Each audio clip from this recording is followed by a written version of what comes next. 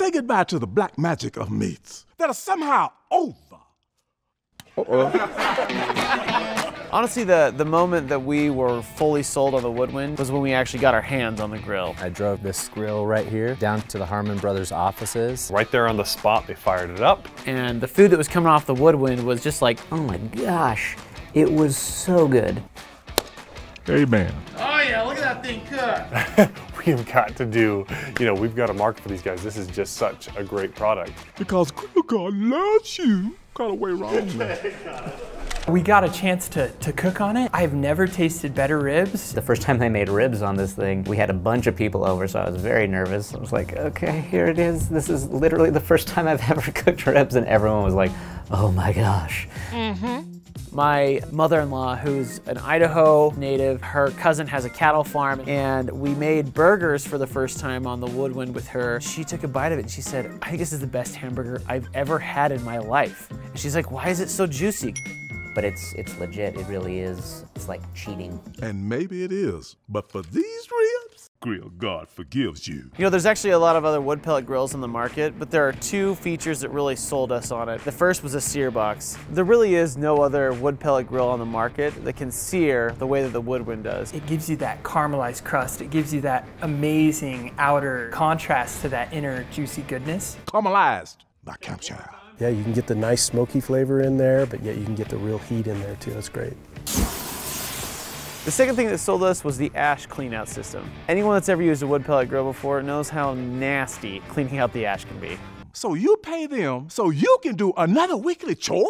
Say what? The Woodwind ash cleanout system makes it a lot easier to keep your grill nice and clean and not tasting like ash. That cup that you can just pull it out and dump it. Easy is just the name of the game for me. It's so easy. No, I'm going to go to the top. So Johnny, one of our writers, came with this incredible idea of a grill god. He can instruct you while not also seeming condescending. Bless you heart, child. That's not your thing. The grill god really kind of lets us know, you don't have to be this chef. You can just fast forward in your progression as a cook just because it levels the playing field that much. Hallelujah! How you want it? I wanted to pay homage to the roots of barbecue, and that's in the South. Those barbecue capitals of the world. I spent a number of years living in the Southeast, and it was fun that we were able to find an actor that was truly a Southern guy, understood great barbecue and loved and had a passion for barbecue. Oh yeah, probably 2 or 3 days a week. All the barbecue places I go to, I can walk in, they know what I want. They know the cut of meat I want and how I like it. He was really the genuine article. How could you not cast him?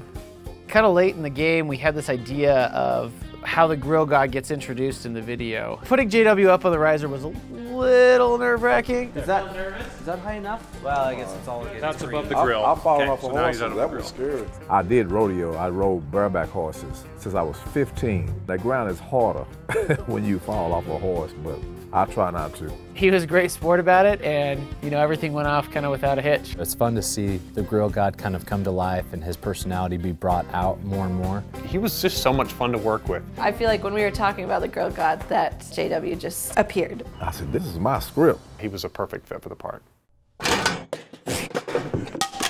You all right, JW?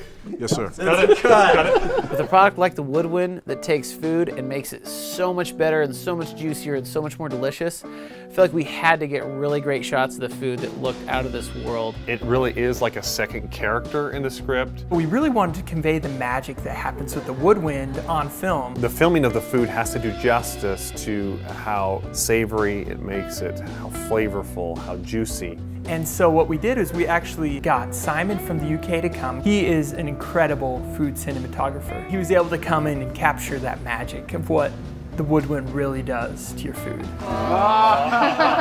Anybody who's done traditional wood cooking, it really is difficult. And this just makes it come to reality for a whole bunch of people who don't have 16 hours to spend babysitting cooking a brisket. We feel like the Woodwind has brought those features and benefits together that makes any backyard chef really a professional chef. What we really hope is when people see the video, they'll understand you don't have to be a great chef to get great flavor, right? If you've got a tool like the Woodwind. I just say buy it. I don't think you can find anything better anywhere. It's just that much better than everything else out there. I'm supposed to have one delivered on Monday. I'm gonna have something on them by Tuesday.